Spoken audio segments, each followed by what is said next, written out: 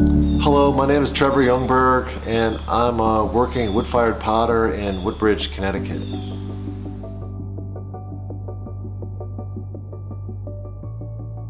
I realized my passion for pottery when I was a freshman at college. I went to school at Bethel College in St. Paul, Minnesota, and it was my second semester that my mom had urged me to take a pottery class.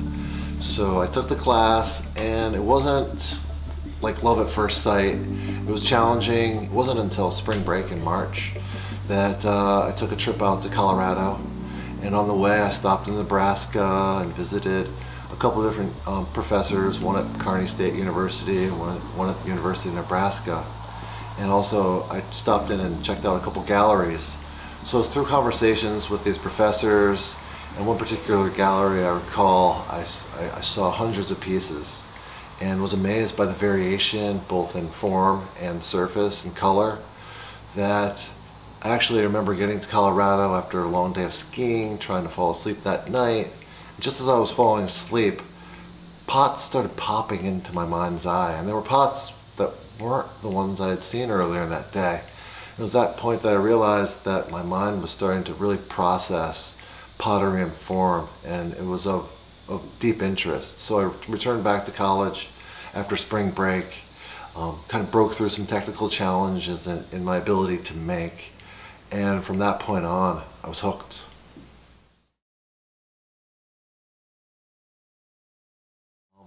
There's been different people that have come into my life as influences. In college, for sure, it was my professor, Kirk Freeman, who I learned so much through just watching him work and his sharing the oral tradition. I still to this day believe I remember every single thing he told me.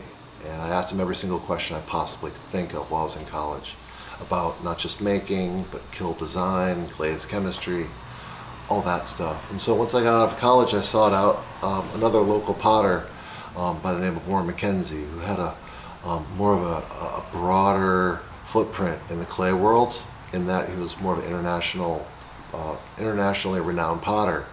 So I developed a correspondent sort of relationship with him over a course of a couple of years and got a completely different sort of input.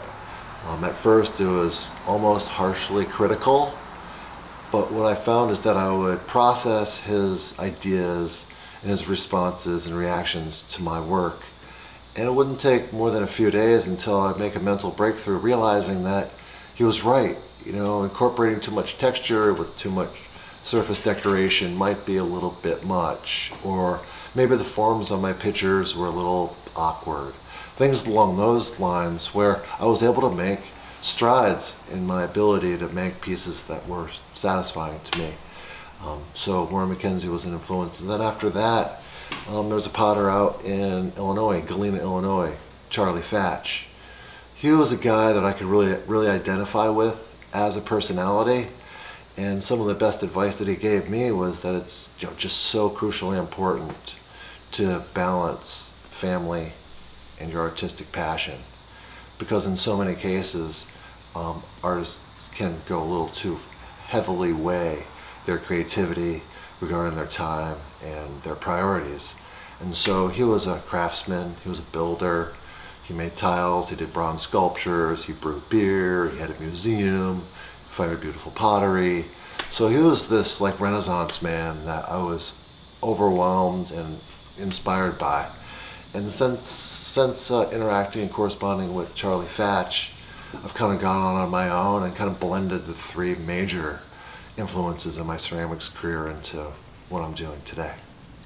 My goal as a high school teacher isn't to turn students into potters, artists, or even art teachers, but it's to give them some tools to go about living with after they leave my classroom.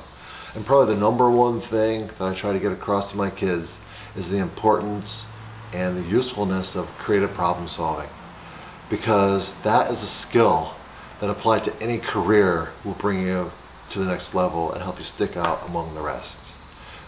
You know, a blend of course, like the business side and the science, math, and engineering and technology. But if you throw the creative component in there, you're great. Like I have several students that have chosen to go on to engineering careers but they've developed their creativity in the pottery classroom, their problem-solving abilities, and it helps out. It's just, you know, I think a lot of people could use really thinking really directly about that message, where there are no failures, only solutions, no problems, only solutions. So.